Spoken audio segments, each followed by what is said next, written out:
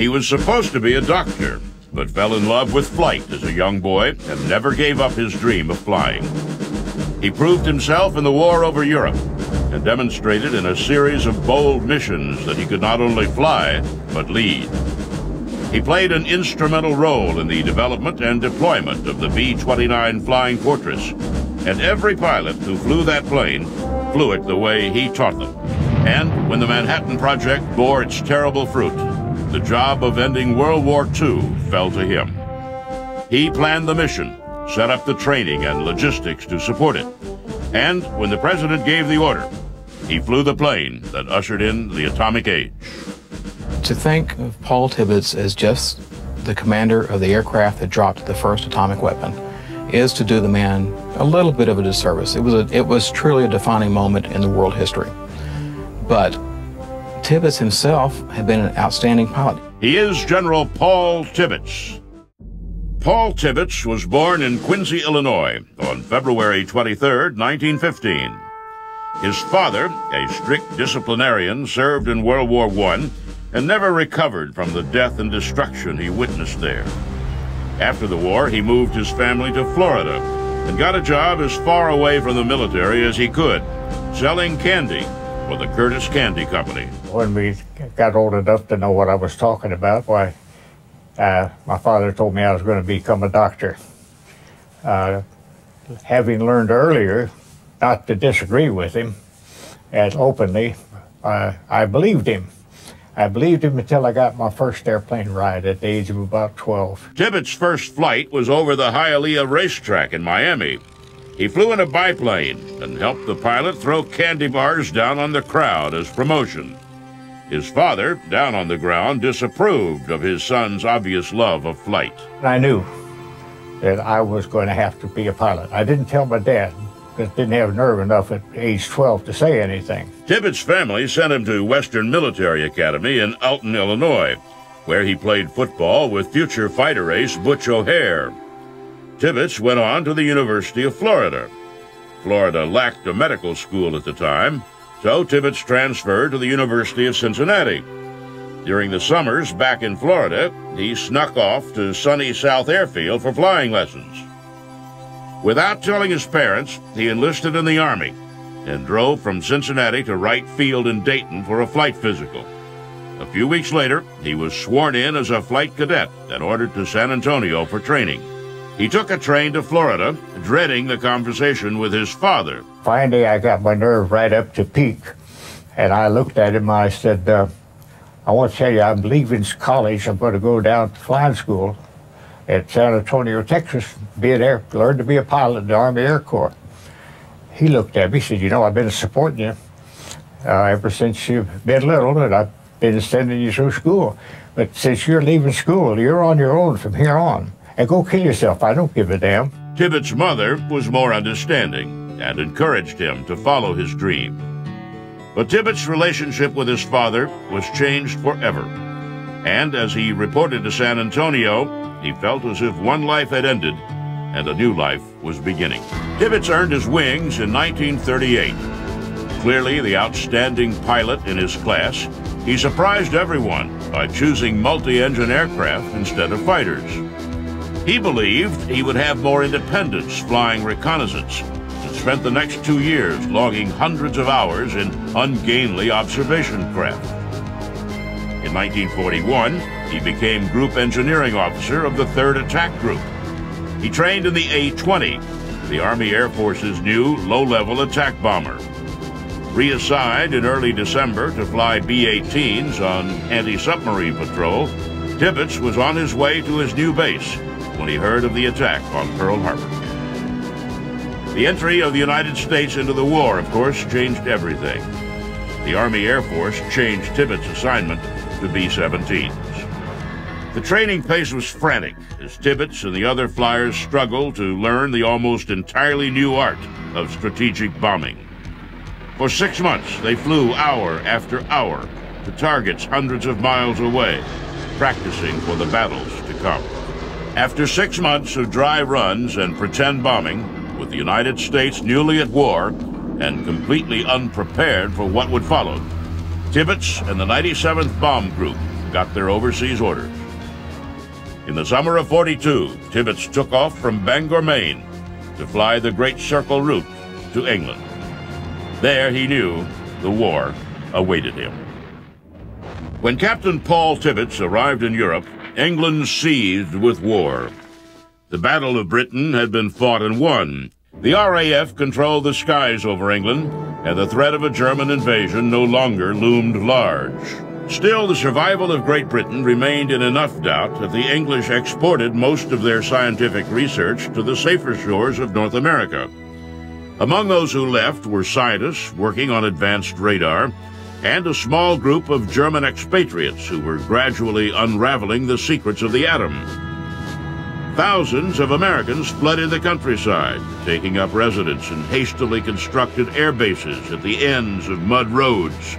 The skies were filled with bombers and fighters, an air force unlike any ever assembled, with a single mission: hit Germany, and hit it hard. Though just one of hundreds of young captains, Tibbets stood out. He and his crew seemed more ready for war than the other crews. And for that reason, the Army Air Force chose him to lead the first American daylight attack against German-occupied Europe. While nominally under the command of General Ira Aker, Tibbets handled the operational details and execution. On August 17, 1942, 18 B-17s took off from England to bomb a train yard near the French city of Rouen. The mission went off without a hitch, and all 18 planes returned home safely.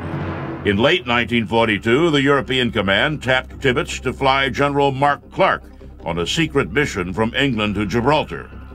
Clark was laying the groundwork for Operation Torch, the American invasion of North Africa.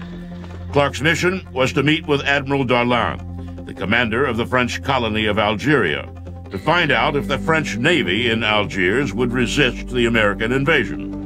Tibbets flew Clark around occupied Europe, staying low over the Atlantic Ocean the whole time. Clark's negotiations with Darlan went well, and the French admiral agreed not to resist the American invasion. Clark returned, and with a glowing report, not only about Darlan, but also about the young pilot who had executed the dangerous flight with so little apparent trouble. So it was no surprise when a few weeks later, Tibbets got the job of flying Supreme Commander Dwight Eisenhower and his entourage to Gibraltar to observe the actual invasion. We're standing there waiting, and it's almost midnight at night because the weatherman from the base had come in. Each time weather was still, marginal for takeoff even. They just said it was dangerous. Last time, we're standing under the airplane, and he comes up, and he looks at General Eisenhower, and he says, "General, I cannot promise you any better weather than this for the next 4 days." He said, "It's terrible, but that's my forecast. We'll have the same thing for 4 days." And Eisenhower looked at Jimmy Doolittle, and he said, "Jimmy, what should we do?" Doolittle looked right back at him and said, "Don't ask me, General. Paul's flying the airplane. He's the man." And with that, I was looking at General Eisenhower. I said, "General Eisenhower, I realize the importance of you and your staff and the people, but if I'd been here alone, I'd have been gone by this time. I wouldn't have been waiting all this time. I'd been gone." And he said, "Let's go. I got a war waiting on me."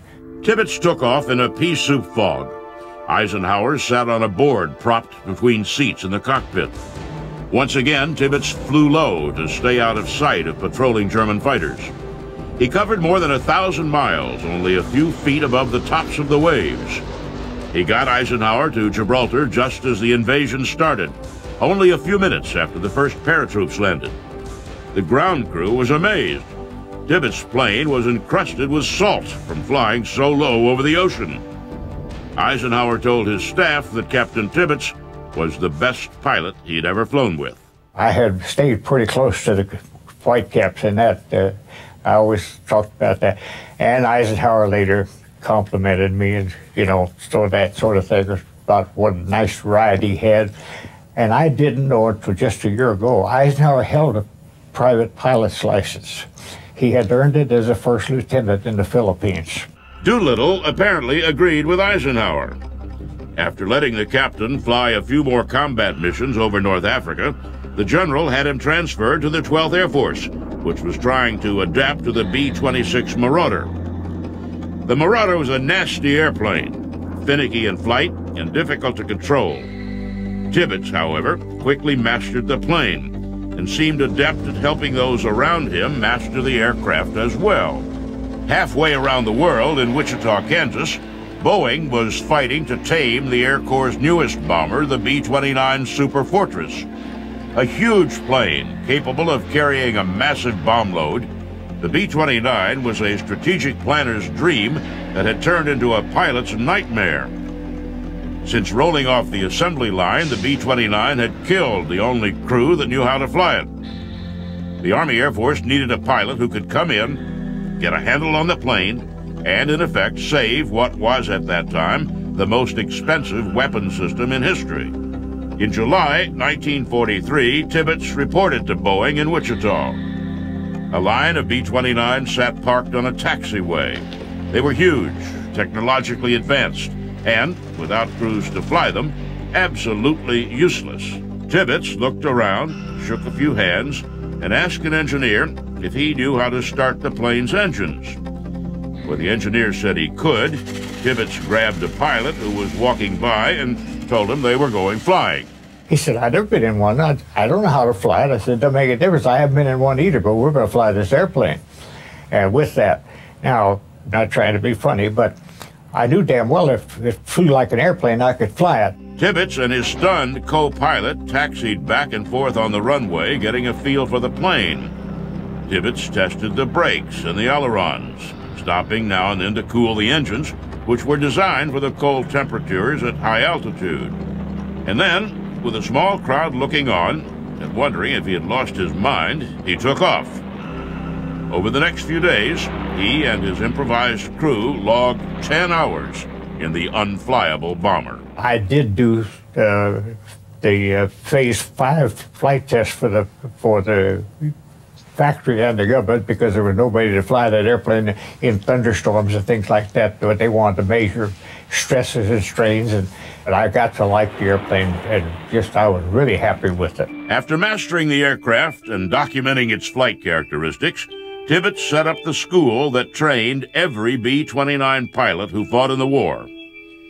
It was at that school that Tibbets was first approached about the mission that would etch his name forever in the history books.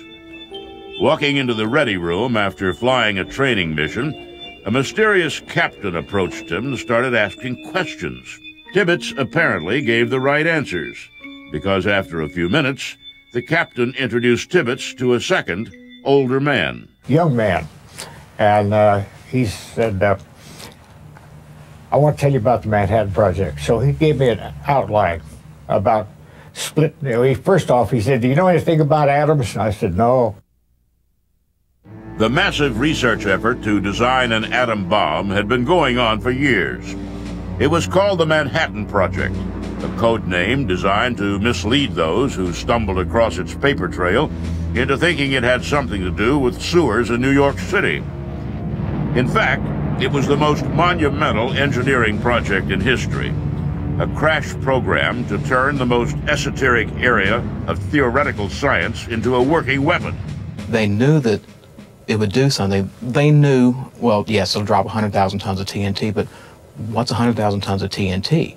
Or how much, no one knew. No one ever seen that much in one place at one time. The program was, by almost any measure, an amazing success. And as the first test of a nuclear bomb approached, the last piece of the puzzle became not scientific or technical, but logistical. How to deliver the bomb to the target. Doing that was not going to be easy.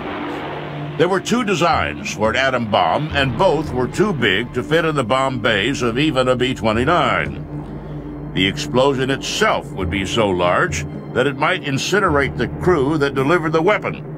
So a new type of mission would have to be designed. All of this would require the assembly and training of a logistics train stretching from the United States to the target. Hundreds of crewmen, mechanics, and other support personnel working in secretive isolation. I was confident enough. I knew I could do it. I mean, At that time, I had so much confidence that you can't imagine. I'd been successful in everything I'd undertaken. And to put an airplane together to carry a bomb, to get the people to fly them, maintain them, and all that sort of thing, I had no problem with them. Tibbets' reputation was not only that he was extremely competent, yes, but he was also a wonderful pilot, and he was also a leader of men. He had demonstrated that time and time again, and he had also demonstrated his abilities firsthand to major figures in the United States Army. So they knew who this man was. Ken, it's difficult to imagine a person who would have been better qualified. Why? Or have done it better. The Army could do little to help Tibbets do his job because no one had ever done what he was charged with doing. He was given a vote of confidence that included a caveat. Do it right, you're a hero. Do it wrong, you may go to jail.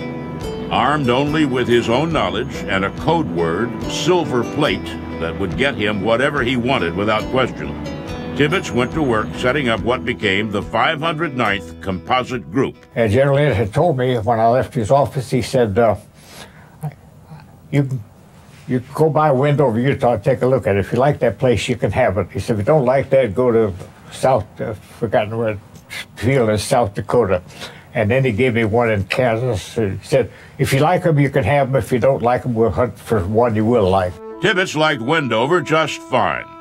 Located on the Utah-Nevada border, it was only a few hours from the Los Alamos nuclear test site, so Tibbets' crew could support the ballistics testing of the prototype bombs.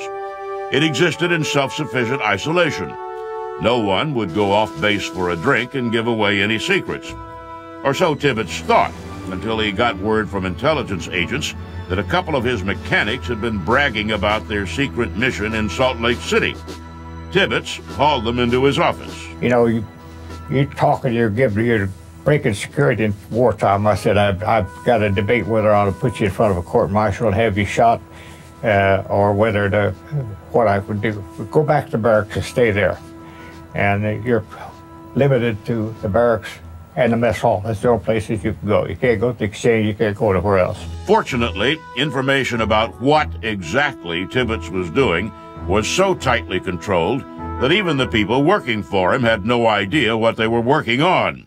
You had to have a green airplane, a green pass to get on an airplane. You had to have an orange pass to get into the area of the ordnance people. Just to be in the camp that we had, you had to have a white pass. So everybody had three passes if they were going either to the airplanes or the other to the ordnance section.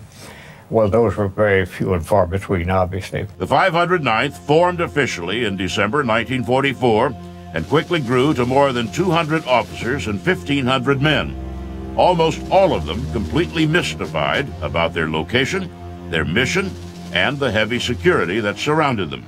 Whoever chose Tibbets chose well. Tibbets is a remarkable leader. You discover this instantly if you talk to the people that he led during World War II. He is a remarkable organizer.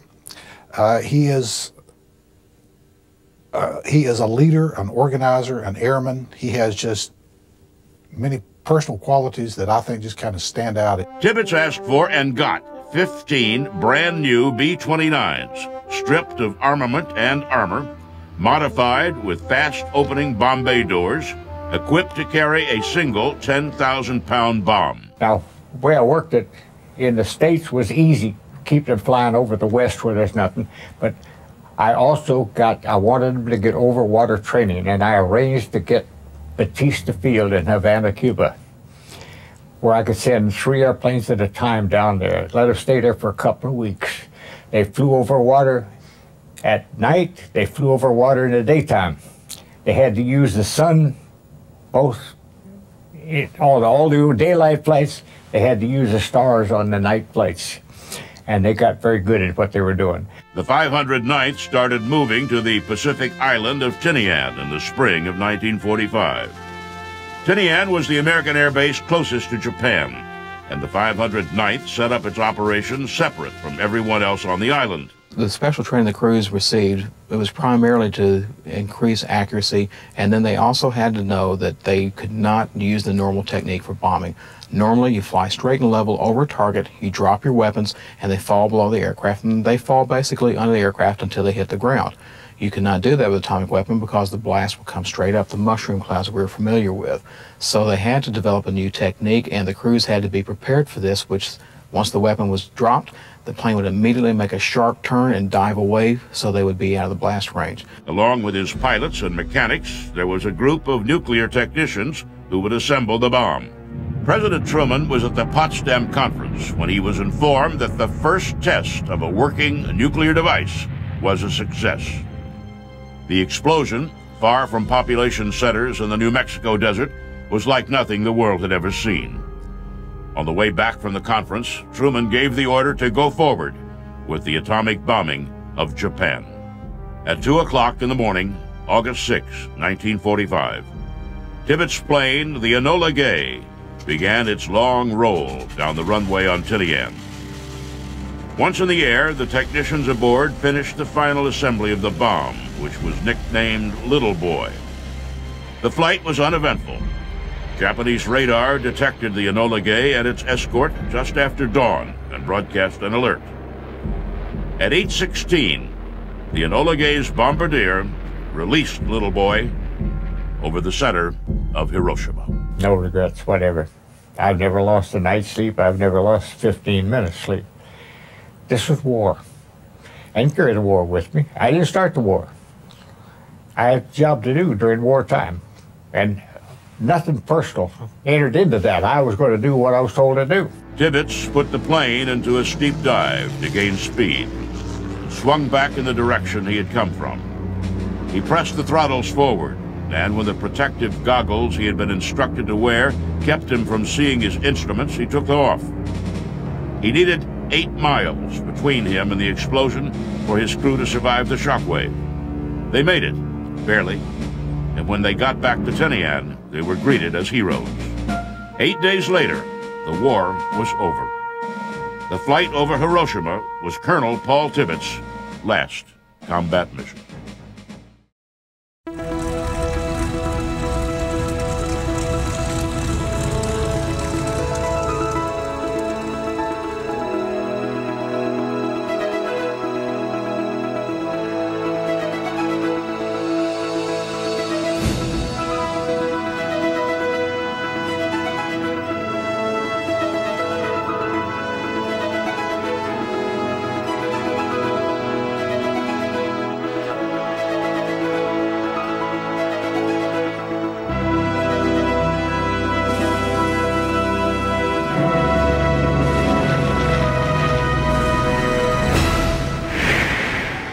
Summer 1945. The war in Europe is over. But the world is not yet at peace. In the East, Japan fights on. Her imperial navy is all but ruined. Her armies are destroyed or cut off on isolated islands. Her air forces are crippled by the loss of her experienced pilots.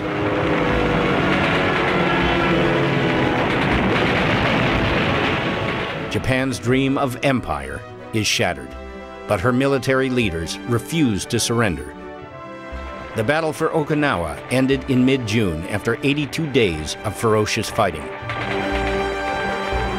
From there, the Allied forces of America and Britain planned to attack the home islands of Japan. But their victory on Okinawa had come at a terrible price. More than 50,000 Allied soldiers, sailors, and airmen were dead, wounded, or missing. More than 100,000 Japanese soldiers were killed or committed suicide. And more than 100,000 Okinawan civilians, perhaps a third of the population, were dead, many of them by suicide. As Allied leaders prepared for a massive invasion of Japan's home islands, military leaders in Japan swore to fight to the very last man, woman, and child.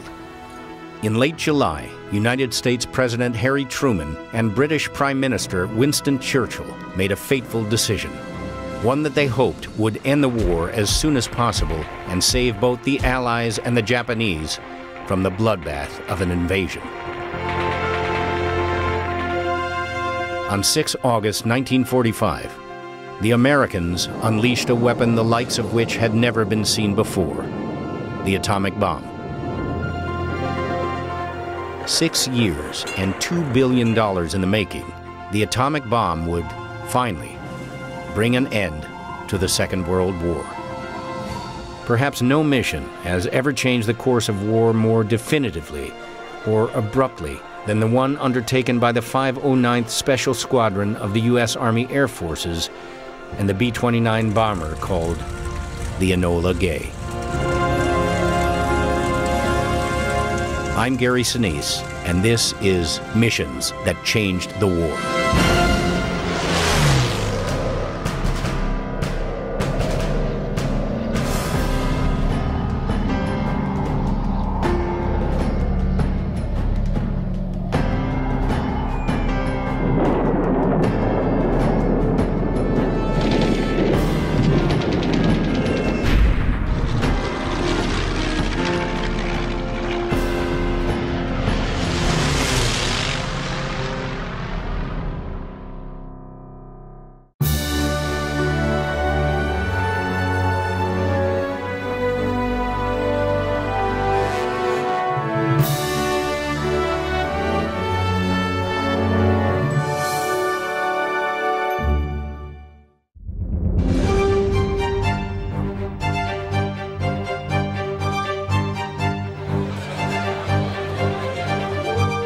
August 1945, 8:10 a.m. local time. 32,000 feet above the city of Hiroshima, Japan, a lone American B-29 bomber made its way toward a point over the city's center. Dutch Van Kirk was the navigator of that lone B-29. Today, he is the last surviving member of her 12-man crew. To the day Paul Tibbets died, he and I would argue about whether or not I volunteered for this job. He'd say, well, when I called you, you volunteered. I'd say, yeah, when I got my damn orders, I noticed they're dated 2 days before your telephone call. So much for the volunteering part. I was flying with the crew that, the captain in charge of that crew couldn't handle him. His name was Rocket. And nothing the matter with him, but he had two characters in his outfit he couldn't handle. One of them was Theodore J. Van Kirk, and the other was Thomas W. Farabee. And so I said, that's the crew I want. They'll do what I want them to do. Well, it worked out that way. Of course, that's the beginning of a long relationship between the two of us. We didn't fly together too much, but we knew where each other was and all that sort of thing. When I got the bomb project, of course, they were the first two people I asked for. On that fateful morning in Hiroshima, Japanese authorities ignored that lone bomber. It was too high for fighters or anti-aircraft fire. And besides, a single enemy bomber was not much cause for concern. At precisely 8:15 and 17 seconds, Bombardier Tom Farabee released a single 5-ton object from the aircraft's bomb bay. Freed of its heavy load, the B-29 surged upward. Sergeant Wyatt Dusenberry, the flight engineer, pushed the throttles forward, and the pilot, Colonel Paul Tibbets, banked the aircraft left into a gut-wrenching turn that would take it far away from the target as quickly as possible. It was an evasive maneuver the crew had practiced many times. The object fell for 43 seconds through the clear air toward its aiming point, the T-shaped Aoi Bridge. At 1,890 feet above the waking city of Hiroshima, the object, known to its builders as the Little Boy, erupted in an unimaginable burst of heat and light, a single weapon with the power of 13 to 18,000 tons of high-explosive TNT.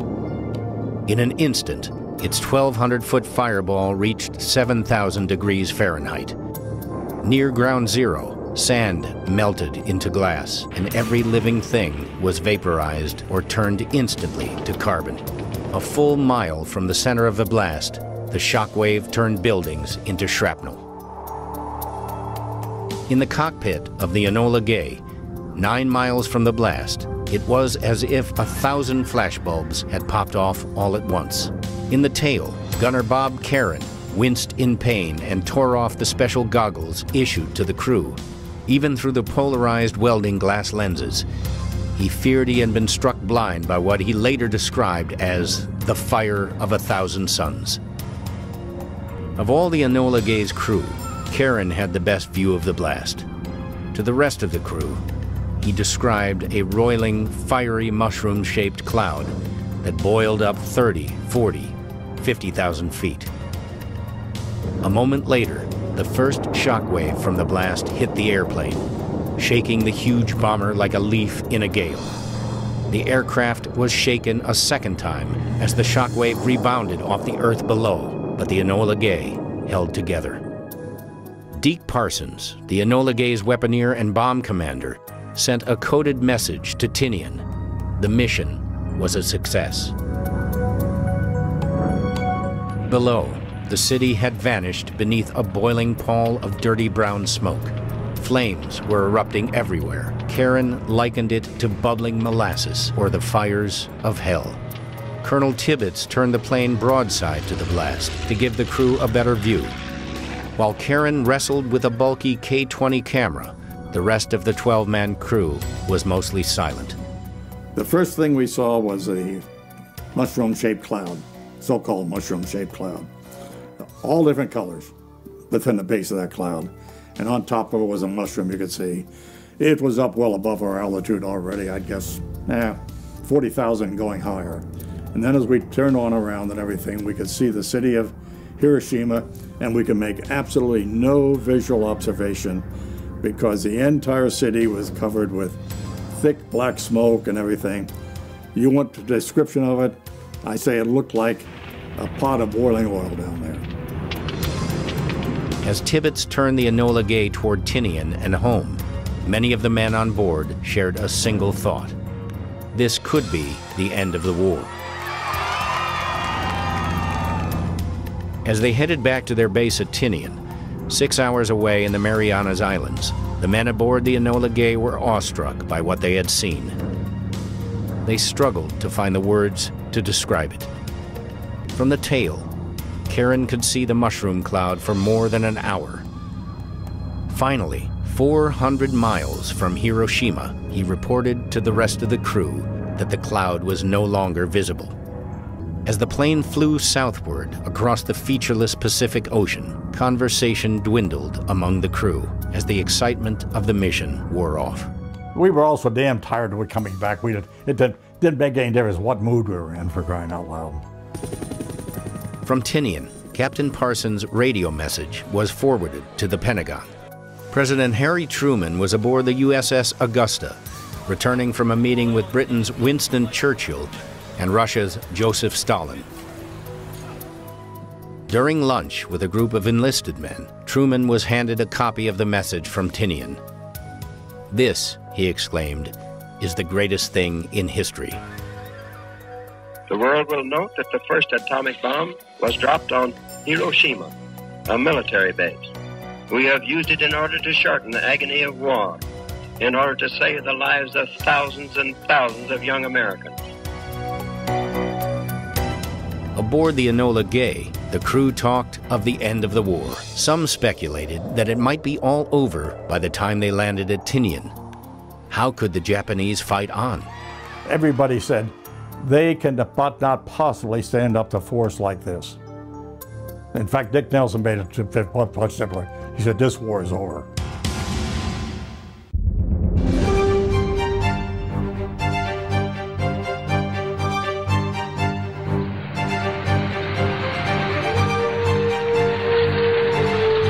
The atomic bomb was an entirely new weapon, more complex, more sophisticated, and more deadly than any weapon system that had come before it. The airplane that delivered the atomic bomb was equally innovative, a technological marvel.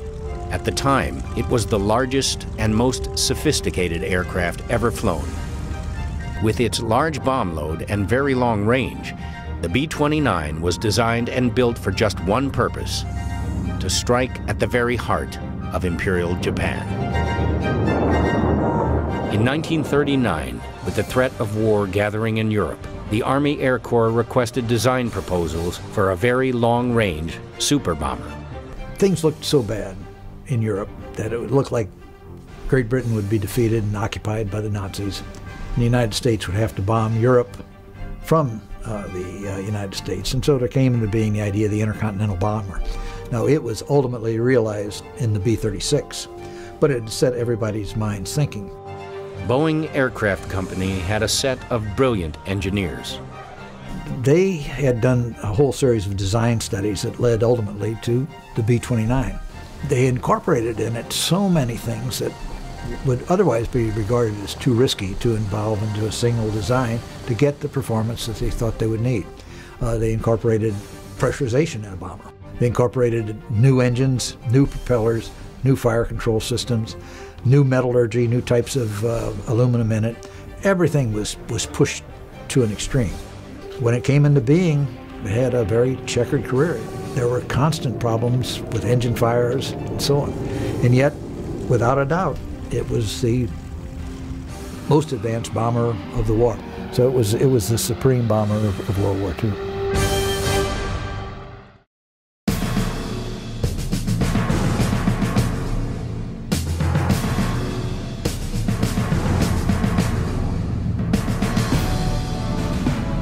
Boeing's B-17 bomber could carry up to 8,000 pounds of bombs and had a maximum range of 2,000 miles at a top speed below 300 miles per hour.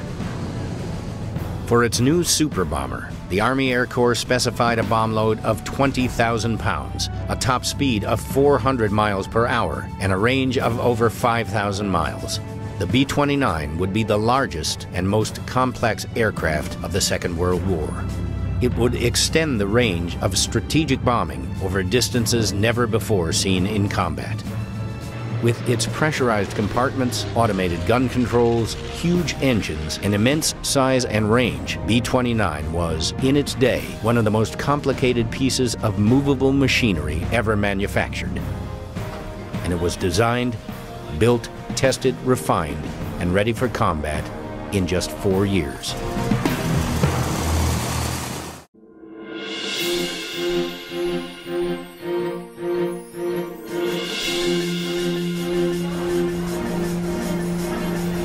Building the B-29 was not a simple task.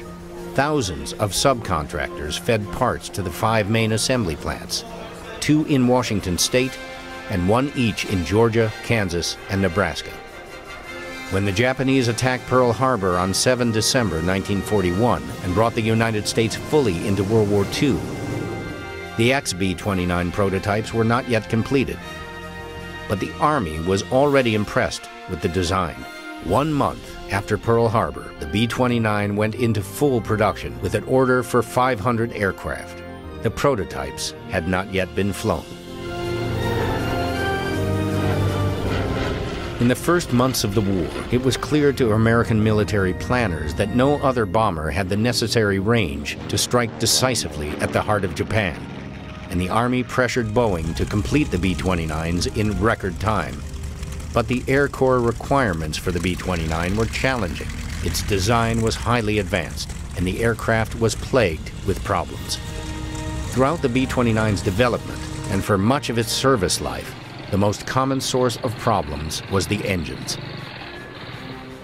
The Wright R-3350 duplex cyclo was one of the most powerful radial engines ever built.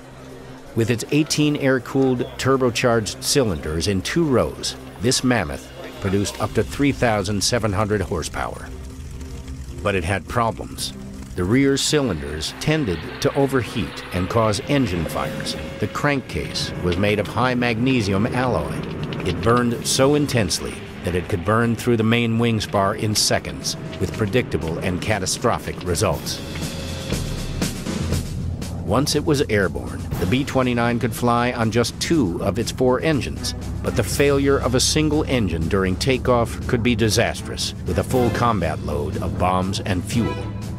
Other problems included uneven distribution of the air-fuel mixture to the cylinders and the engine's tendency to eat its own valves. During World War II, Nearly all B-29s operated in the tropics, where high temperatures on the runway increased the risk of engine fires and reduced aircraft performance.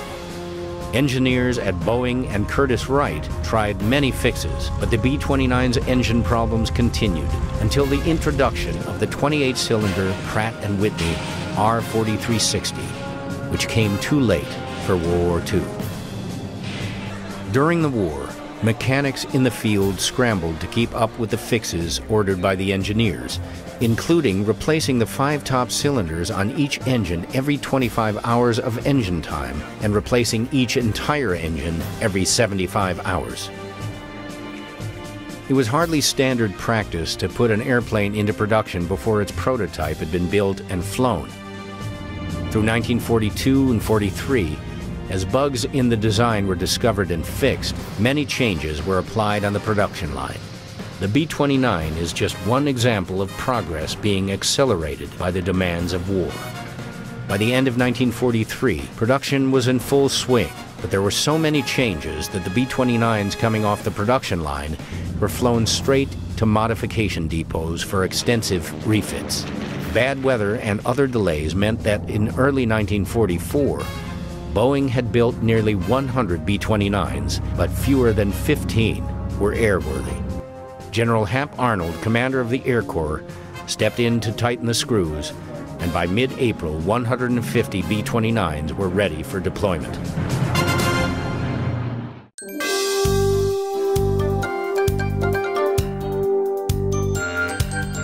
At B-17, you always put your oxygen mask on. When you wore your oxygen mask continuously. If you moved around, you had to take a portable bottle with you, and it was cold, it was uncomfortable, it was noisy. I could give you a lot of things wrong with it. Power settings had to be calculated precisely and frequently for best performance. Getting the right takeoff and landing speeds was especially critical, based on weight, air temperature, and field elevation. But all the extra charts and arithmetic paid off in more speed and longer range. The most revolutionary feature of the B-29 was its Central Fire Control System, or CFCS. Each of the 4 gun turrets mounted 2 50-caliber machine guns. Each turret could be controlled by any one of 4 analog computers, 1 in the nose and 3 in the pressurized waist compartment. The 5th gunner, in the tail, could control his own pair of 50-caliber machine guns or the guns in the rear ventral turret. The crewman in the rear dorsal turret was the central fire control gunner, who assigned the turrets to each of the other gunners. The computer-controlled gun sight for each turret compensated for the B-29's speed, the target's speed and angle, temperature, humidity, and gravity. The analog gun sight computer was highly advanced for its time and gave B-29 gunners an effective kill range of 1,000 yards, twice the range of a manually aimed gun turret.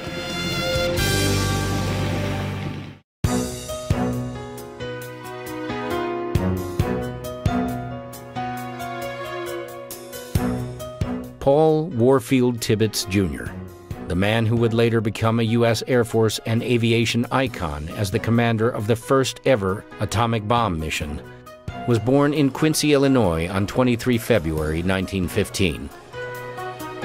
The family moved to Iowa in 1918, where Tibbets' father worked in his family's grocery business. When young Paul was 9, his father moved the family to Miami, Florida, and, with a partner, started a successful wholesale candy company. In the summer of 1927, Doug Davis, a barnstorming pilot, was under contract with the Curtiss Candy Company to fly over county fairs, horse races, and other public events and drop its new Baby Ruth candy bars from his airplane. In Miami, Davis came to see the elder Tibbets, who was the distributor for Curtiss Candies. Young Paul sat in on the meeting and was enthralled by the dashing pilot. Davis needed someone to ride along in his airplane and drop the candy. Young Paul volunteered. Reluctant at first, his father agreed. He looked at my father and said, "Mr. Tibbets, I have to have somebody fly with me in the front seat and throw these bars out While I fly from the back seat, I'll throw them out there. And of course, I held my hand up right away. My father looked at me and he said, "No, not you." And my dad's business partner said, "Paul, let him go, for God's sake, let him go." And Doug Davis spoke up at the time. He said, "Mr. Tibbets," he said, "I'm married. I got a lovely wife with 2 lovely girls, daughters." And he said, "I'm going out there fly this airplane just like it should be flown. And I'm not going to hurt myself, and I'm sure not going to hurt him." And my father relented and said, "Okay." That was gave me my first ride, throwing candy bars out over Hialeah racetrack. Well, I'm fascinated by that machine. I'm telling you, there's nothing like it.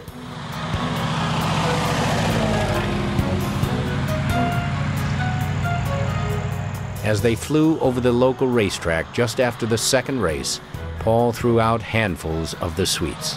The Baby Ruths landed on target, and as the crowd scrambled for the goodies, Davis made 2 more bomb runs over the track before heading downtown to the beach. They flew similar missions every day for a week before Davis moved on to another city. He later joined Eastern Airlines and became its most famous pilot, helping to pioneer air travel in the U.S. Young Paul Tibbets never forgot the excitement of those flights over Miami. In 1928, as young Tibbets prepared for 8th grade, his father sent him to Western Military Academy in Alton, Illinois, where he would spend the next 5 school years. At first, Tibbets rankled at the discipline of the academy, but eventually he chose to make the best of it. He became a good student and an average athlete.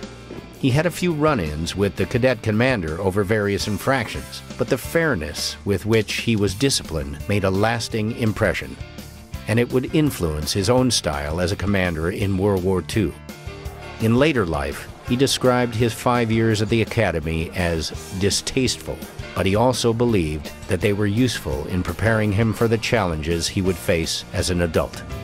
The summer before he started college, Tibbets hung around Miami's Opa-locka Airport, fueling planes and doing chores to earn money for flying lessons. He soloed that summer in a Taylor Cub after 6 hours of dual instruction. After 5 years of military school, Tibbets had trouble adjusting to the freewheeling college life, and he nearly flunked out of the University of Florida. As a pre-med student at the University of Cincinnati, he helped out in a local clinic and spent his free time flying for the fun of it. Tibbets found himself less and less enthusiastic about his chosen career in medicine and more excited about aviation.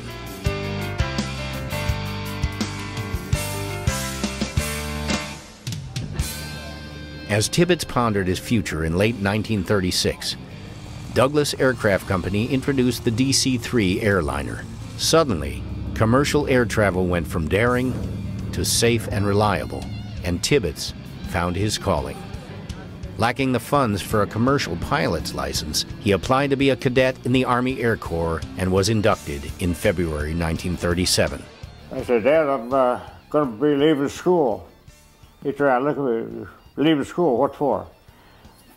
"Well, I'm going down to San Antonio to become a flying cadet and learn to fly airplanes in the Army Air Corps." He said, "Well, you're over 21, I guess that's all right." But he said, "I want to remind you of something." He said, "Going back for a long time, I've supported you pretty well. I bought your clothes and done everything for you, put shoes on your feet and all that."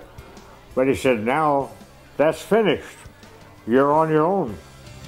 The Army, he reasoned, would teach him to fly and launch him on a career as an airline pilot. It never occurred to him that he might fly in combat.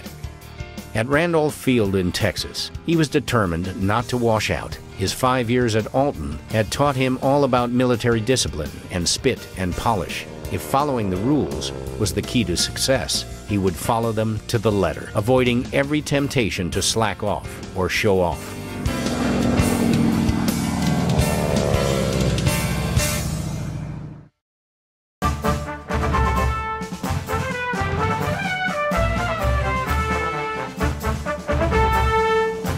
Tibbets finished basic training at the head of his class and received the Army Air Wings in February 1938. As a top graduate, he was given his choice of assignment: pursuit, as fighters were called then, or observation. There were no bomber pilots in the Air Corps in those days.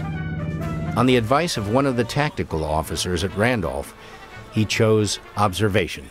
That would open the door to solo missions and multi-engine training. During advanced training at Fort Benning, Georgia, Tibbets met a pretty department store clerk named Lucy Wingate. They were married in June 1938. After completing his advanced multi-engine training, Tibbets stayed at Fort Benning, flying the Martin B-10 bomber, mostly towing gunnery targets. In early 1940, the Air Corps' 3rd Attack Group received the new Douglas A-20 Havoc. To fly the high-performance attack bomber, the Army searched for pilots with 1,000 hours or more of multi-engine time. Tibbets' name was on that list. He was transferred to the group's base at Hunter Field near Savannah and assigned as engineering officer for the 90th Attack Squadron.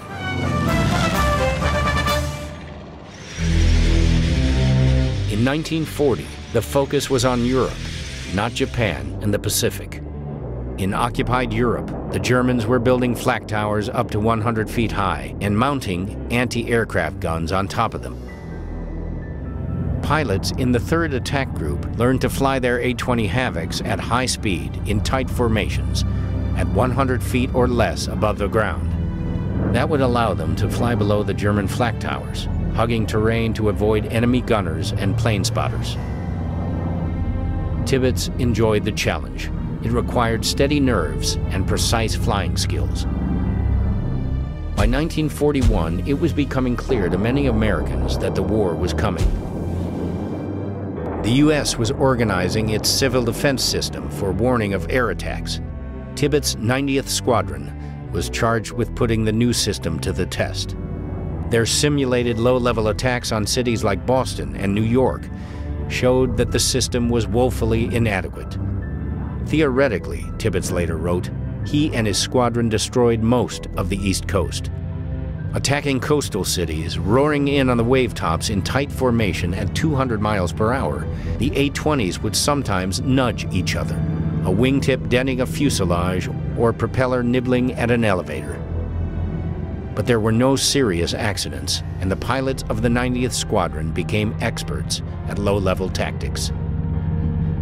Tibbets was on a return flight to the squadron's base at Savannah when he heard the news that the Japanese had attacked the American naval base at Pearl Harbor.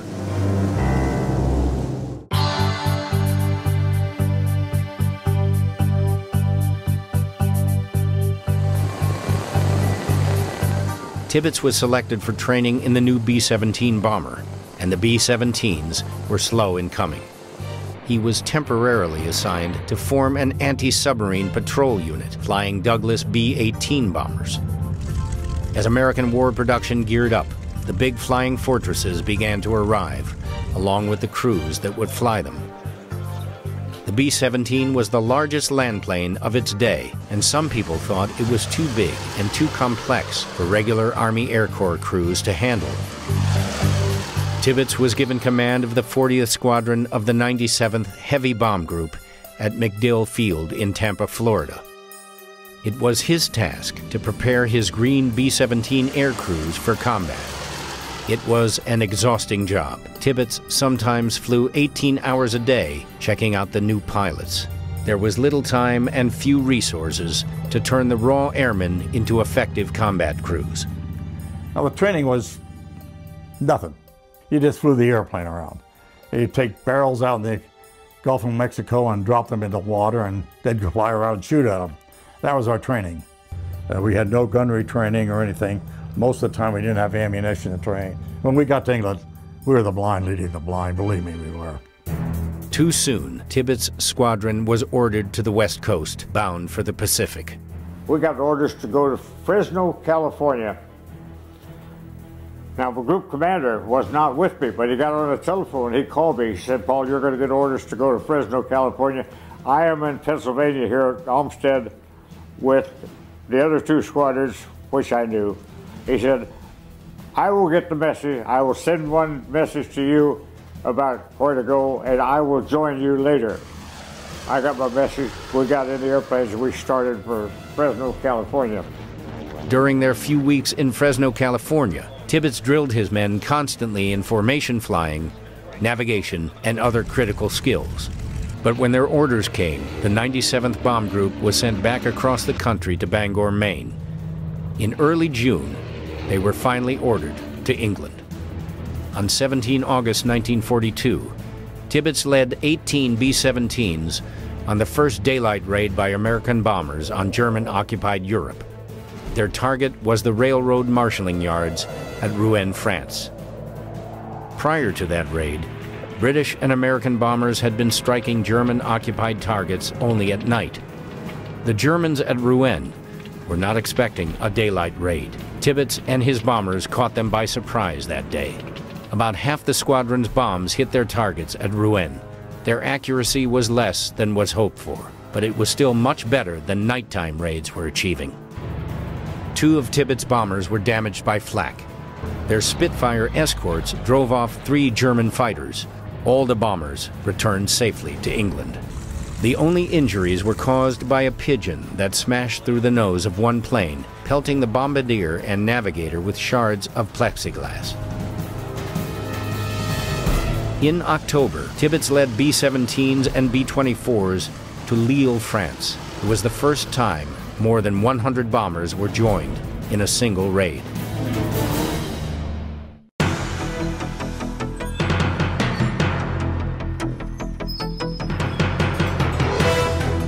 Dutch Van Kirk would become Tibbets' navigator, entered the Army Air Corps cadet program in October 1941, and earned his navigator's wings 6 months later at Kelly Field in Texas.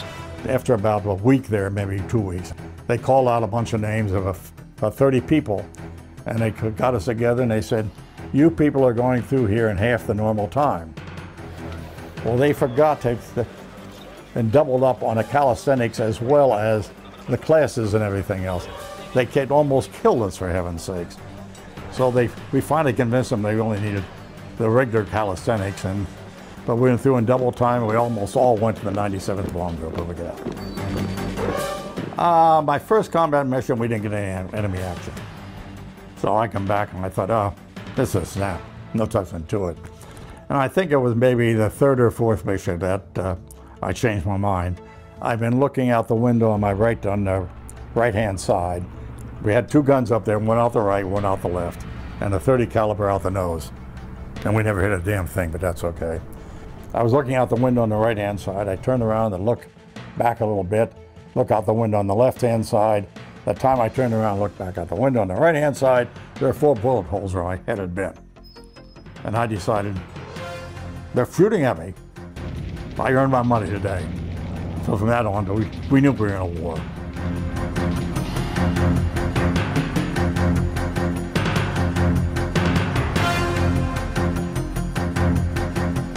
That October, Tibbets, now a lieutenant colonel, was given the job of flying General Mark Clark from England to Algeria to meet with French commanders prior to Operation Torch, the American invasion of North Africa. Tibbets stayed in North Africa flying bombing missions when it moved to Algiers.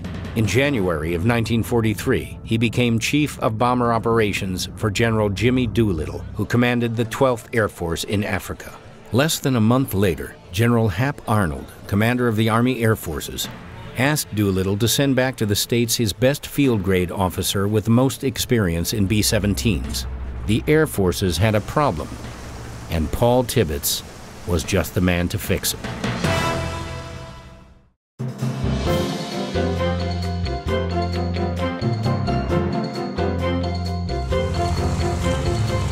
Arriving in Washington in late February 1943, Tibbets learned that the Army Air Force's newest bomber, the B-29, was in serious trouble.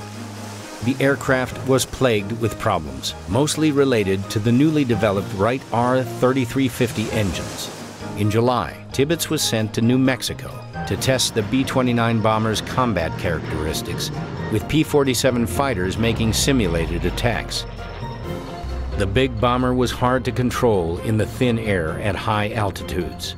It would be impossible to fly in tight combat box formations. Tibbets began to doubt the airplane's ability to survive in combat. On a day when his regular test plane was out of service, he borrowed a stripped-down B-29. Without its 7,000 pounds of guns and ammunition, the plane flew higher and faster and was much easier to control. Above 30,000 feet, the lightened B-29 could turn tighter than a P-47 and could outrun the fighters. It was an important lesson that he would later put to good use.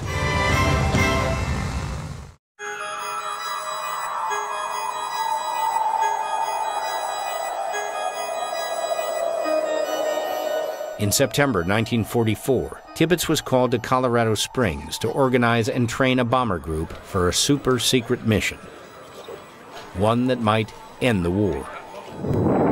The Manhattan Project, America's program to develop an atomic bomb, was far enough along that figuring out how to deliver the weapon and training the crews to do it had become an urgent concern.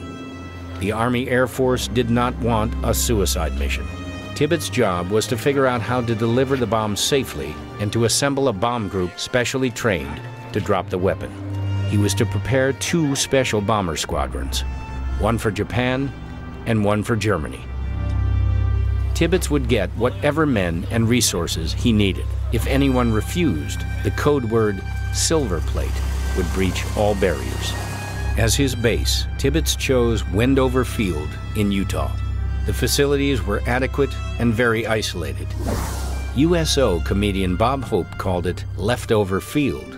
The men called it the end of nowhere. As the core of his 509th Composite Group, Tibbets chose the 393rd Bomber Squadron, a combat-ready B-29 unit. And he began bringing in the best crewmen from his B-17 days. Bombardier Tom Farabee, navigator Dutch Van Kirk, flight engineer Wyatt Dusenberry, and tail gunner Bob Karen. These men formed Tibbets' own B-29 crew and helped to train the other crews. It really came home to me when you saw, when they were describing what you were going to do, that you were going to do something that would destroy an entire city. It could be you're going to shorten the war or end the war. And you saw a bunch of guys running around who you knew were nuclear physicists. How many people in the organization knew enough about atomic energy at that time to guess that we were working on an atomic bomb is beyond me. Security was extremely tight. Only Tibbets knew the unit's true purpose, and the men were cautioned, don't talk to anyone, and don't even be curious. You didn't talk about it, because if you did, you would get sent up the illusions. There's no place like that. How does one drop an atomic bomb and get away safely? The scientists came to us and right at the beginning, and one of them said, "We think you will be okay if you're 9 miles away when the bomb explodes." I can remember looking at the guy and saying, "What the hell do you mean you think?" We could be wrong. Some guys are saying it could be 50 miles away. Some people are saying you can't get far enough away. The bomb would be released from 6 miles high. A steep turn of 155 degrees and a shallow dive for speed would put the plane about 9 miles away from the explosion. Immediately we decided we wanted to use stripped-down B-29s. These were B-29s with all the turrets taken out, all the guns taken out except the tail guns, as much of the weight as we could get out of that B-29, take it out and get rid of it, so it could get up higher and go faster. We could not have done this mission in a regular B-29. With stripped-down B-29s, the crews dropped dummy bombs and practiced navigation and the evasion maneuver that Tibbets had worked out. Germany surrendered on 8 May 1945. The 509th Composite Group now had only one target: Japan. They were ready, but at Los Alamos, the scientists argued about the odds. A 1 in 10,000 chance that the bomb's trigger would fail. They wanted 1 in a million. Tibbets said he would take 10,000 to 1 any day, and he gave the order to move the bombers to Tinian, 1,500 miles from Japan. The pieces were in place for a mission that might end the war. Most people have no concept of why we dropped the bombs at the time we did. They just assume that we dropped the bombs in order to cause those large casualties. They do not take time to read it and understand it. And no matter what you tell them, I don't think most people will never understand it. You go to high schools today, and the high schools today don't understand anything about World War II. I think I did describe how I was introduced at one's high school as a veteran of World War XI.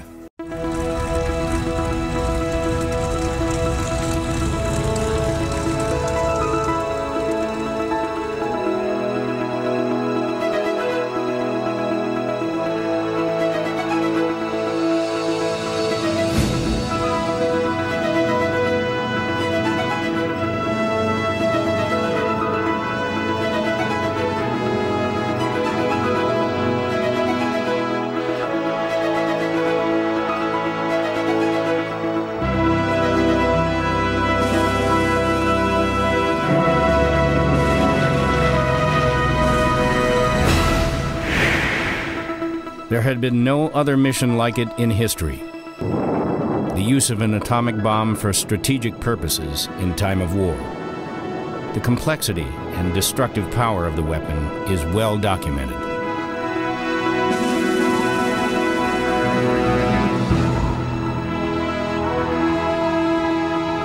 That the little boy dropped on Hiroshima and the fat man dropped on Nagasaki 3 days later caused the Japanese leadership to change its policy of defending the home islands to the last man, woman, and child to one of immediate surrender is a matter of historical fact.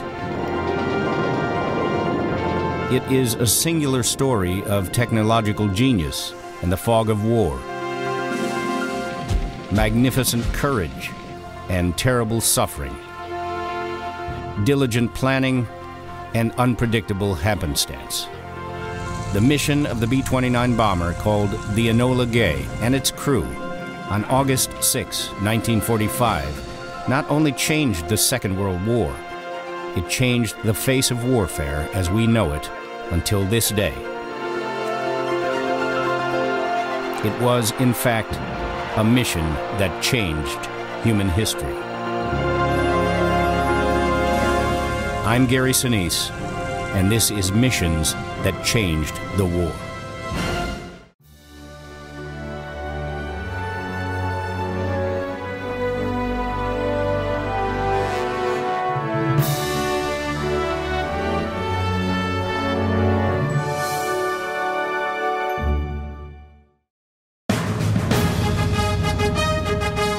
The Boeing B-29 Superfortress, the airplane that dropped the atomic bomb, was as much a technological marvel as the bomb itself. It featured innovations like a pressurized cabin, an electronic fire control system, and remote-controlled gun turrets. Its wingspan, 141 feet, was nearly twice the span of Boeing's B-17 Flying Fortress. At 155,000 pounds combat weight, the B-29 was one of the largest aircraft to serve in World War II.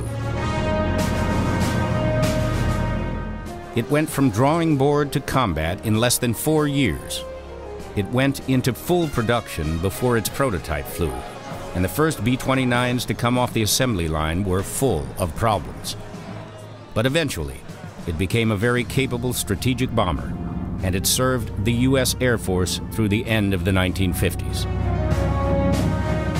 In late 1944, the United States was well on the way to developing an atomic bomb. The U.S. Army Air Forces created a special B-29 bomber group to deliver the bomb. The 509th Composite Group. Its leader was Lieutenant Colonel Paul Tibbets, one of the 8th Air Force's most experienced B-17 pilots and a test pilot for the B-29 program. Tibbets was tasked with organizing and training 2 special bomb units, one for Germany and one for Japan. As the core of his 509th Composite Group, he chose the 393rd Bomber Squadron, a combat-ready unit of 15 B-29s.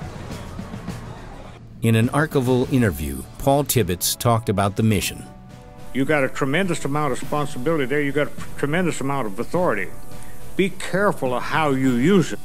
We're in General Ent's office, and he is instructing me as to my assignment. You are going to organize and train a unit to drop these atomic bombs simultaneously in both Europe and Japan. And he told me about using my code word of silverplate, because he said General Arnold had advised his entire staff in Washington that any requisition with the word silverplate would be honored without question. I reflected back over the things that had been said, knowing that it was going to be the most important thing that I ever did in my life. He added 3 more factory-fresh B-29s to the group, personally selecting his own aircraft from Boeing's production line. One of his main concerns was how to drop an atomic bomb and get away safely. The bomb would be dropped from 30,000 feet and it would explode 43 seconds later. Tibbets worked out an evasive maneuver that would get his bomber 9 miles from the blast. The scientists came to us and right at the beginning, and one of them said, "We think you will be okay if you're 9 miles away when the bomb explodes." I can remember looking at the guy and saying, "What the hell do you mean you think?" We could be wrong. Some guys are saying it could be 50 miles away. Some people are saying you can't get far enough away. So you just paid your money, you took your choice. The 509th trained at an isolated airfield at Wendover, Utah. Their mission was super secret. Only Tibbets and a handful of officers knew what they were training for, though others may have guessed. We had every telephone coming into Wendover, Utah, or going out, it was tapped. Security was the most important thing that we had to maintain, because they didn't want anything to get out. Tibbets cautioned the men of the 509th not to talk to anyone about the unit and not to speculate about its purpose. Violators quickly found themselves transferred to the Aleutian Islands in Alaska, where they could talk as much as they liked to the walruses and seagulls. The air crews practiced navigation and dropped practice bombs called pumpkins that were shaped like the bulbous atomic bomb but filled with conventional high explosives.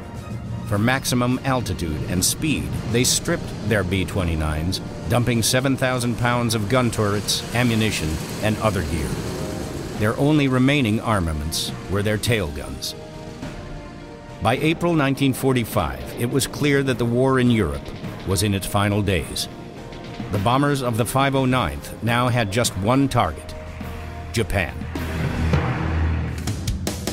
In early May, they began shipping out to Tinian, an island in the Marianas Group, 1,200 miles from the Japanese homeland. Tinian is a 39-square-mile coral island, roughly 5 by 13 miles, in the northern Marianas island chain, 3,700 miles from Hawaii. Claimed by Japan after World War I, it was mainly a sugar plantation under Japanese rule. During World War II, the Japanese built 2 small airfields and launched fighters and light bombers from the island. U.S. Marines invaded the island in July 1944 and secured it on August 1st. 8,000 Japanese soldiers died in the 9-day battle. The Marines lost 328 dead and 1,500 wounded. Several hundred Japanese soldiers remained hidden in Tinian's semi-tropical jungles. The last survivor was captured in 1953.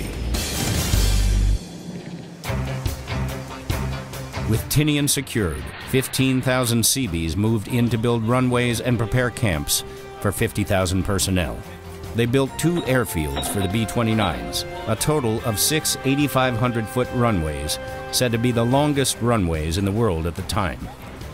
Tinian became the busiest military airfield in the war.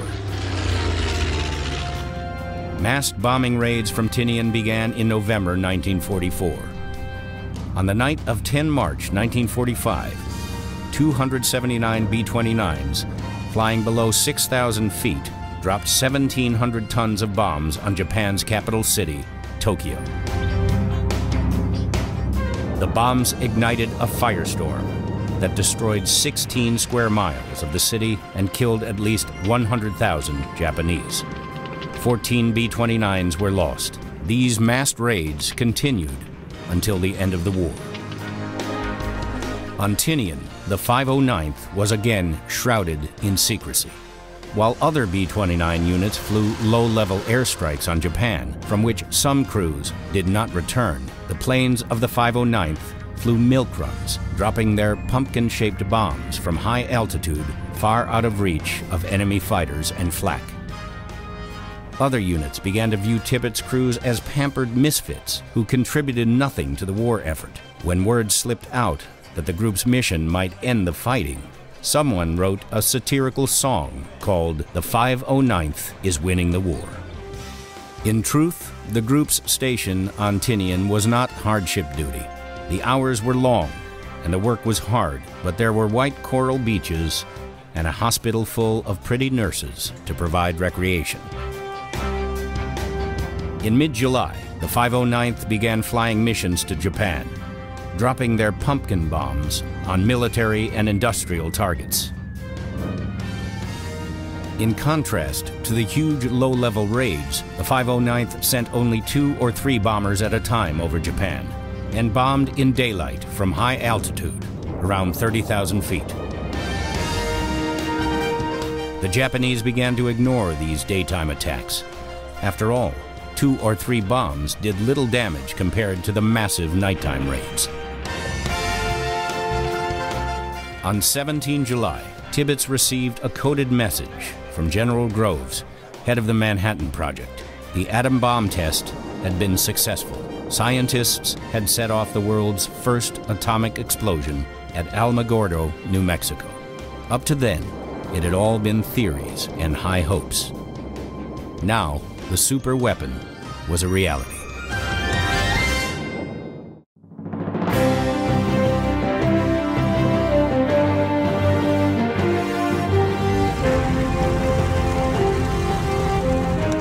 From Tinian, Colonel Tibbets made 3 round trips to Washington between May and July to work out problems and to discuss target selection for the atom bomb. At first, the list of possible targets included the cities of Kyoto, Hiroshima, Yokohama, and Kokura. All of these cities were important industrial or military centers, and all had been spared from conventional bombing. Kyoto was taken off the list when Secretary of State Henry Stinson pointed out that it had great historic and religious significance to the Japanese. Remember, up to this time, they had a target committee, and there were a lot of people picking out targets and everything else. These targets, which had never before been bombed by any other means. I knew the 5 of them beforehand, but I didn't know which one it would be. But we were all in favor of Hiroshima. That was where we could do the most good with 1 bomb that we were going to drop and everything else. That's because the Second Army was there. You probably don't realize it, but 25% of the people killed in Hiroshima were military people. And then you had materiel that was going over to Shikoku for the defense of Japan and everything else. You could probably do more good at bombing that than you could have any other city.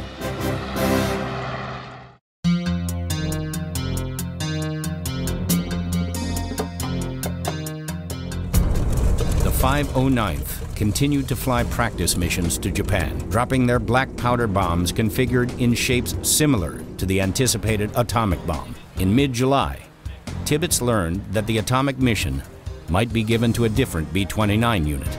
Colonel Butch Blanchard, the senior operations officer on Tinian, had argued that other B-29 crews were more experienced and more qualified.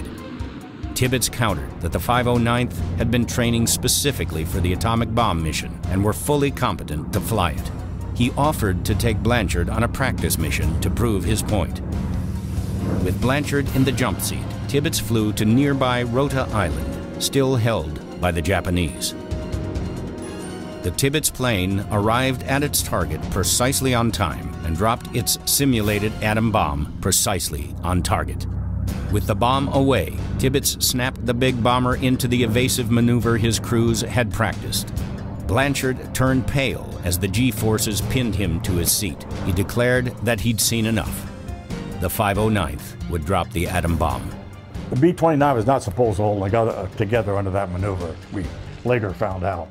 Make the turn when you're coming off is steep enough so your tail starts to stall. Then you know you have the turn steep enough.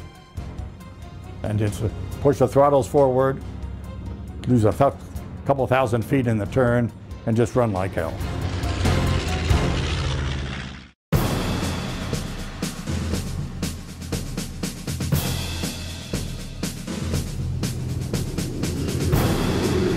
In the second half of July, the 509th made a dozen conventional raids on Japanese cities, dropping the simulated atom bombs, bulbous, pumpkin-shaped casings filled with black powder or other conventional explosives. The raids avoided cities that were on the atom bomb target list. Their strange tactics, just 2 or 3 bombers at high altitude, confused the Japanese. Fighters almost never tried to intercept the bombers, and anti-aircraft fire couldn't reach the B-29s at 30,000 feet. Gradually, the Japanese became accustomed to seeing small groups of bombers that didn't cause much damage. Although some of the pumpkin-shaped bombs were aimed by radar onto cloud-covered targets, it was decided that the atomic bomb would only be dropped if the target were clearly visible to the bombardier. Colonel Tibbets was prohibited from flying these practice missions to Japan. General Curtis LeMay, who commanded all B-29 combat operations against Japan, declared that Tibbets was too valuable to the atom bomb mission and knew too much to risk falling into Japanese hands. The pumpkin raids proved to Tibbets that his crews were ready for the atom bomb mission. They could deliver the bomb precisely on time and precisely on target. The practice bombing missions also revealed a potentially serious problem in the bomb's design. The fuse that ignited the bombs was a radar-actuated proximity fuse that was supposed to detonate the bomb at 1,890 feet above the ground. But on 2 occasions, the fuse detonated its pumpkin bomb too soon. Once over Wendover and once over the Pacific, the bombs detonated just after leaving the bomb bay at 31,000 feet. The premature explosions did no damage to the planes, but they caused some serious worry among the crews. Tibbets made the last trip to Washington in mid-July. There, it was decided that everything would be ready by the first week of August.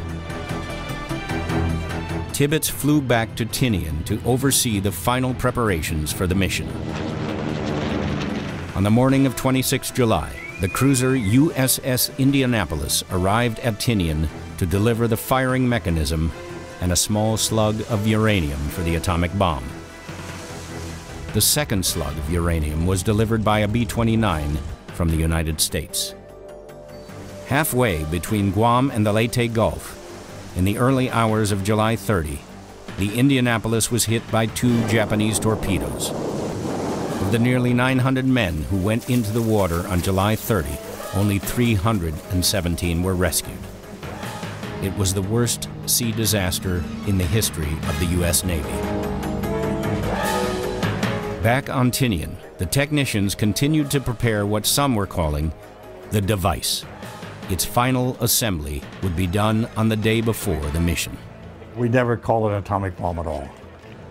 How many people in the organization knew enough about atomic energy at that time to guess that we were working on an atomic bomb is beyond me. But if you guessed it, you didn't talk about it. Because if you did, you would get sent up the illusions. There's no place like that.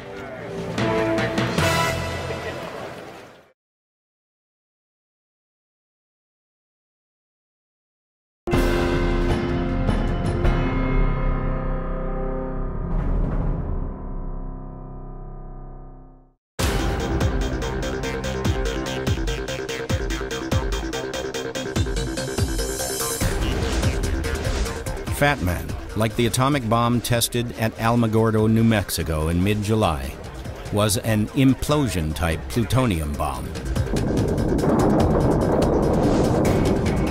a sphere of shaped explosive charges surrounded a smaller sphere of radioactive plutonium. When the explosive charges detonated, the pressure of the explosion compressed the plutonium sphere to critical mass, setting off an uncontrolled atomic reaction. Fat Man would be the second atomic bomb used in combat.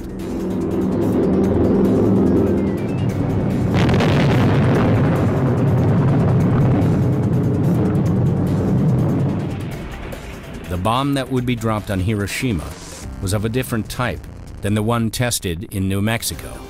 This was a rifle-type bomb in which one slug of uranium would be fired into another. The pressure of their impact would push both slugs of uranium to critical mass and trigger the explosion. Little Boy was a simpler design, and the scientists considered it more reliable than the implosion-type Fat Man. But in fact, a rifle-type atomic bomb like Little Boy had never been tested. Its first use as a weapon would also be its first trial run.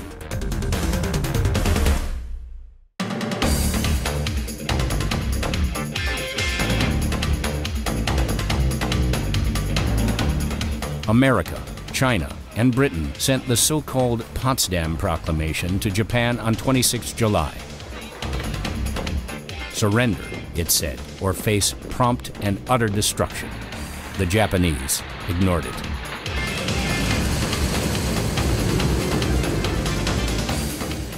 Three days later, General Carl Toohey Spatz arrived on Tinian to take command of the U.S. strategic forces in the Pacific. He brought with him a signed order from General Leslie Groves, the head of the Manhattan Project. The order authorized the 509th Composite Group to, quote, deliver its first special bomb as soon as weather will permit visual bombing after about 3 August 1945, unquote.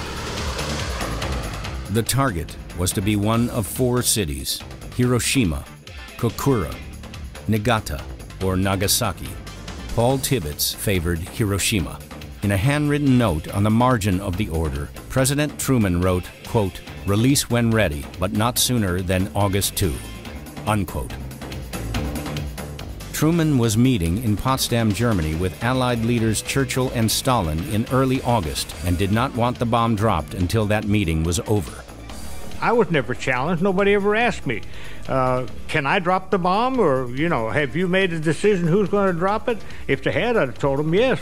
Decision was made the first day I heard about it, and that's going to be me.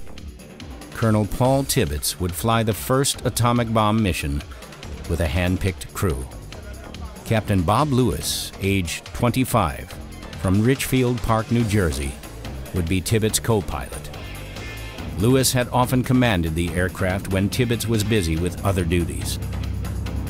Theodore Dutch Van Kirk, navigator, age 24, from Northumberland, Pennsylvania, and Major Tom Farabee, bombardier, age 24, from Mocksville, North Carolina. Both men had been part of Tibbets' regular B-17 flight crew in England. Tom Farabee was the best poker player I ever saw in the Army. And that's saying a lot. Best crap shooter, too. We met in the nose of a B-17. We were best friends until he died. Captain William Deke Parsons, age 44, from Chicago, was a U.S. Navy ordnance expert who had worked on the Manhattan Project. He would be responsible for arming and monitoring the atomic bomb during the flight to Japan. He was assisted by Lieutenant Morris R. Jepson, 23, of Logan, Utah. Tech Sergeant Wyatt Dusenberry was the Enola Gay's flight engineer. He had flown in B-17s with Tibbets. Dusenberry could really get more out of engines than anybody else. He was a master at engines and that sort of thing. And best flight engineer I ever saw. Lieutenant Jacob Besser, 24, of Baltimore, Maryland, was a radar specialist. These bombs operated on radar proximity fuses. They had to very accurately measure the height above the ground to get their explosion. If the Japanese had gotten onto the frequency on which they had operated, they could have exploded the bombs in the airplane. But we didn't think that was a very good idea. So we took Jake along And Jake was our radar countermeasures expert. Filling out the Enola Gay's 12-man crew were PFC Robert Chamard, Assistant Flight Engineer, Sergeant Joe Staborik, Radar Operator, PFC Richard Nelson, Radio Operator, and Tech Sergeant Bob Karen, Tail Gunner.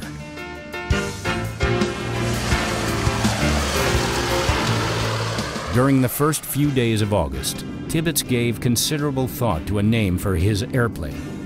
He had no doubt that the first atomic bomber would become a celebrity of sorts, and the current identifier, plane number 82, didn't sound very heroic. He finally decided to name the plane after his mother, Enola Gay Tibbets. She was a strong, caring woman who had much influence on Tibbets' life and values. Bombardier Tom Farabee and navigator Dutch Van Kirk both knew Tibbets' mother and both heartily agreed with his choice. On the 3rd of August, the final order came from General Curtis LeMay, who commanded all B-29 operations in the Pacific. The official order for Special Bombing Mission Number 13 listed Hiroshima as the primary target, followed by Kokura and Nagasaki. If the number 13 worried any of the crew, they never mentioned it. Over the next few days, Tibbets and Farabee pored over huge aerial photographs of the 3 targets, especially Hiroshima. Farabee chose a landmark east of the city as his initial point where he would begin his bomb run. For the aiming point, he chose a bridge in the center of Hiroshima. Of the many bridges across the Ota River, the T-shaped Aioi Bridge would be the easiest to spot from 31,000 feet above the city. With orders to drop the atomic bomb only if the target were visible, Tibbets wanted to be sure of the weather over each city. Not content to rely on long-distance weather forecasts, he decided to send 3 B-29s ahead as weather reconnaissance planes. The planes would leave Tinian about an hour before the Enola Gay. They would fly over the primary target and the 2 alternates and report on weather conditions. 3 other B-29s would leave Tinian with the Enola Gay. One carried scientific instruments to measure the intensity of the atomic explosion. Another carried cameras to photograph the mission and the blast. The 3rd B-29 was a backup plane. It would follow the Enola Gay to Iwo Jima, about halfway to Japan. There, it would land and wait. If the Enola Gay had mechanical problems on the way to Japan, Tibbets would return to Iwo Jima, transfer his crew and the atomic bomb to the backup B-29, and complete the mission.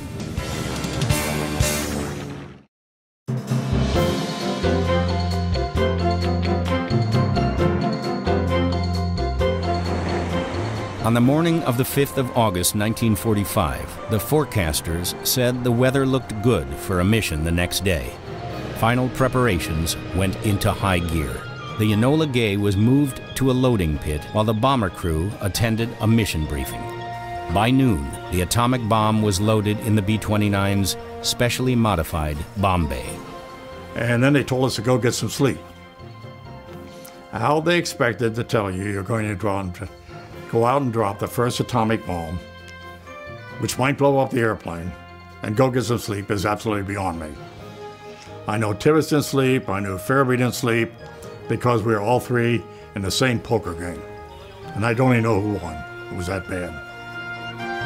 The crews of the 3 strike planes were summoned again about 11 p.m. They came and got us, final briefing, latest weather information, all that sort of stuff, air sea rescue, everything of that type. And then over to the final breakfast. And I remember vividly what we had for the final breakfast. Paul Tibbets loved pineapple fritters. I hated the damn things. We had pineapple fritters for breakfast that evening, I should say. The Japanese were known to be torturing B-29 crewmen who had been shot down over Japan. As Tibbets left the mess hall, the flight surgeon handed him a small pillbox containing 12 cyanide capsules. Tibbets gave one of the capsules to Parsons, but kept the rest to be handed out only in an emergency. Paul Tibbets made it clear to the crew that if the plane were shot down, each man should decide on his own whether or not to commit suicide to avoid capture. The crew arrived at the flight line about 1:45 a.m. to find the Enola Gay bathed in floodlights. General Groves wanted the plane's departure from Tinian to be recorded on film. We got in trucks, went down to the airplane, and I think when we all got down there, we were all surprised because the plane was lit up by keg lights, it was like a Hollywood premiere, for heaven's sakes. Dick Nelson, who comes from Southern California, said, looks more like a supermarket opening to me. Point I want to make, if all the interviewing is being done, all the pictures are being taken and everything of that type were being done by the Manhattan Project. There was no media on the island at all. The crew boarded the aircraft and went carefully through their checklists. No one wanted to make the mistake that would jeopardize the mission. We were very heavily loaded on takeoff. We were about 250,000 max gross weight. Normal max gross weight of a B-29 over there. At that particular time, it was about 235,000. At 2:45 a.m., Tibbets began his takeoff roll on Tinian's 8,000-foot runway. As the aircraft reached 140 knots, its normal takeoff speed, co-pilot Bob Lewis reached for the control yoke. I was confident that this was the only way to do it so that I could control with the tail if I had to. So when I'm going down there and I kept it past that magic 140 that you Lewitt was used to, he started to grab the yoke and pull back on it. He said, lift it off. And I told him, I said, keep your goddamn hands off of that yoke. I'm flying this airplane. And he was in charge, absolutely. No. That was Paul Tibbets on an airplane. I don't know what speed we coming off on it, but I know we used every damn foot of that runway. At 2-minute intervals, the camera plane and instrument plane took off behind Tibbets, followed by the backup B-29.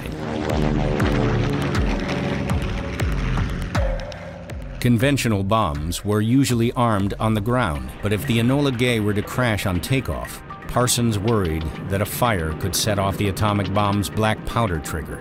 As the Enola Gay reached its initial cruising altitude of 4,700 feet, Deke Parsons and Lieutenant Jepson climbed into the bomb bay to arm the atomic bomb.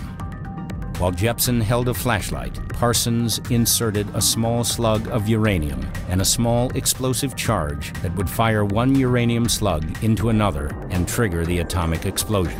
I was worried to beat hell. The fact that we had an atom bomb behind me, right behind me, didn't concern me a whole lot. The fact that Deke Parsons was back there in the bomb bay, fooling with black powder, that worried me, because I knew what black powder would do.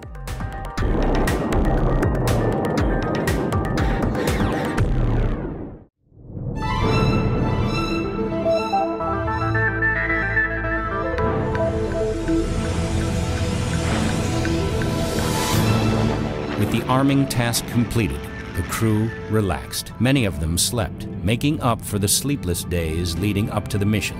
The 6-hour flight to Japan seemed routine and uncomplicated in spite of their unique payload.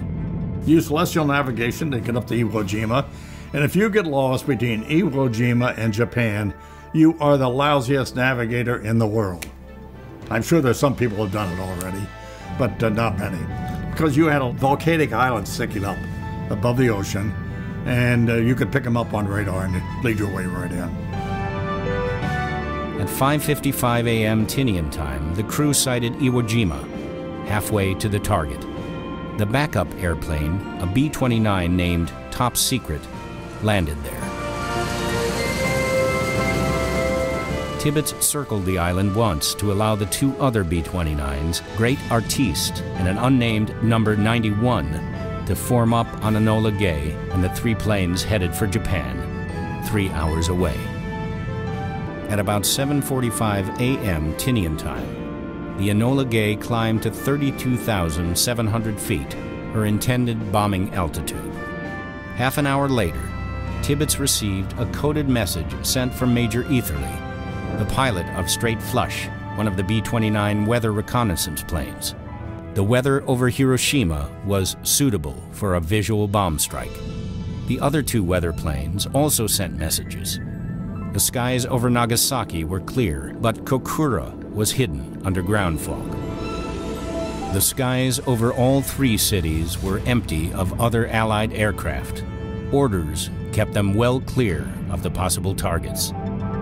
About 9 a.m. Tinian time, the city of Hiroshima came into view, its white buildings gleaming in the morning sun. Dutch Van Kirk's navigation was near perfect, and the Enola Gay reached the initial point almost precisely on time. Tibbets turned the plane left to a heading of 263 degrees to begin the 3-minute bomb run. We made the turn to the west. We wanted a bomb on a heading of 270. I missed it. We got on a heading of 263, and we just went in and dropped the bomb. Bomb run was very long. We were having conversations while we were on a bomb run. And Tom Farabee turned around to me once and he said, "Christ Dutch, if we'd have sat on a bomb run this long over Europe, we wouldn't be here." Well, I said, "Is it still on the target?" He says, "It's gone right down the track." He says, "Nothing I can do." You see, when the bombardier is making his bomb run, he's flying the airplane. It's on automatic pilot, everything of that type. And Tom was extremely good at it. An hour earlier, the B-29 weather plane, straight flush, had set off air raid sirens in Hiroshima, but no fighters rose to attack it. The Japanese had no defense against high-flying airplanes up until that time, and we were going to be as high as we could get. So we didn't expect any enemy action of any type on this particular mission, and we didn't get any. 10 miles out, Bombardier Tom Farabee spotted his aiming point, the T-shaped AEOE bridge. At 90 seconds from bomb release, Tibbets switched the autopilot and gave the plane to Farabee.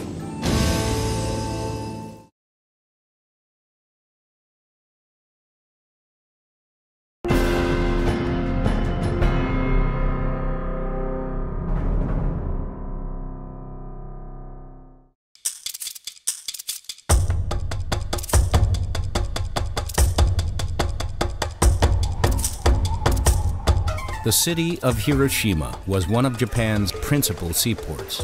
It was an important shipping point for soldiers and equipment. It was also one of the landing points for the Allied amphibious invasion that was planned for November 1945. It was the headquarters of the Imperial Second Army, the Chigoku Regional Army, and the Imperial Army Marines. There were large military supply depots and many small factories for military goods in this city of 420,000 people. The Enola Gay's pneumatic bomb bay doors opened automatically. At 9:15 and 17 seconds Tinian time, the atomic bomb tumbled away. Its burden gone, the Enola Gay pitched sharply upward. Tibbets now had to fly the world's largest bomber as if it were a nimble fighter plane. We made a right-hand turn, 60-degree bank, lost about 2,000 feet in the turn, pushed the throttles forward, just ran like hell. Tail gunner Bob Karen felt like the last man in a wild game of crack the whip. Dutch Van Kirk recalls one particular thought as the plane sped away from the release site. I hope it works. Because, you know, it had never been dropped before. 2 days before, the fusing mechanism didn't work. I think if I'd have been a betting man, I would have bet before we dropped that bomb it was going to be a dud. So everybody was waiting to see whether it did explode and did it work.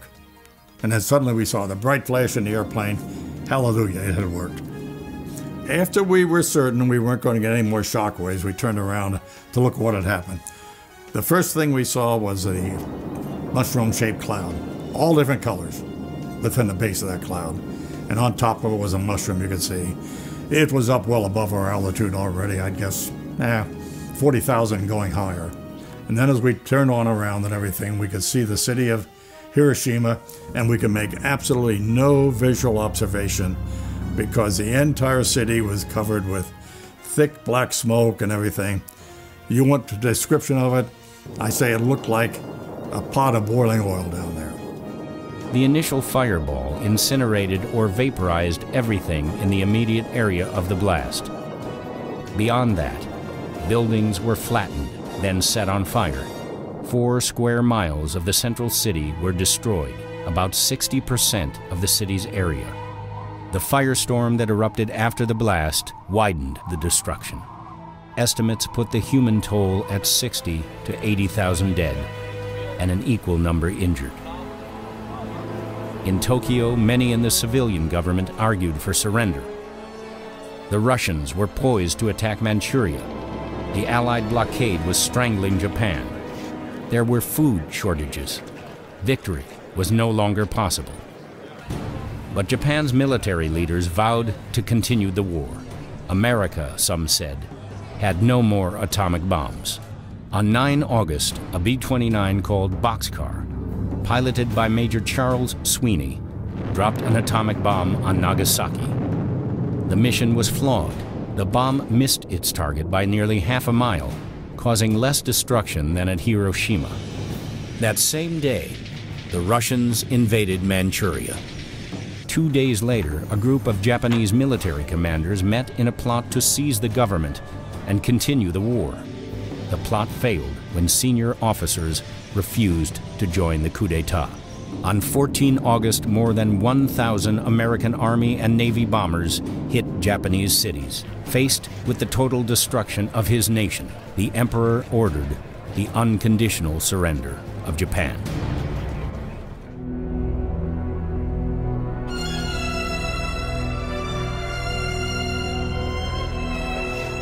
The atomic bombs dropped on Hiroshima and Nagasaki changed the nature of warfare forever. Atomic weapons elevated the role of the strategic bomber and helped give birth to the U.S. Air Force as a separate service. They shaped much of the military and political landscape of the second half of the 20th century. The decision to use atomic bombs on Japan, made jointly by Truman and Churchill, has remained controversial. But one fact cannot be disputed. The use of the bombs was intended first and foremost to end as quickly as possible a terrible war against a ruthless enemy who was determined never to surrender. Let me say emphatically that there's no way in those days that I could have even considered not wanting to do it. I was anxious to do it. I wanted to do everything that I could to subdue Japan. And in other words, I wanted to kill the bastards. That was the attitude of the United States in those years. The Battle of Okinawa in early 1945 produced 50,000 Allied casualties and up to 150,000 Japanese casualties. If Japan fought on, Allied leaders feared a score or more of Okinawas to be fought all over Asia. If you were over there in around Tinian, Saipan, Guam at that particular time, you knew that an invasion was going to have a lot of casualties because they were building hospitals all over those islands. We wanted a war to be over. We wanted to stop the killing. The atomic bombing of Hiroshima and Nagasaki was instrumental in ending the Second World War. Tibbets, his crew, more than 1 million American servicemen and women, and the American public were overwhelmingly grateful for the peace that followed. And the memory of Hiroshima and Nagasaki has helped to ensure that such weapons have never again been used in anger. I'd just like to say to all people that before you say anything critical about what we did and the casualties we caused, or anything of that type, study the history of the war, study the history of that people, find out what was really going on back in those days, and then make up your mind.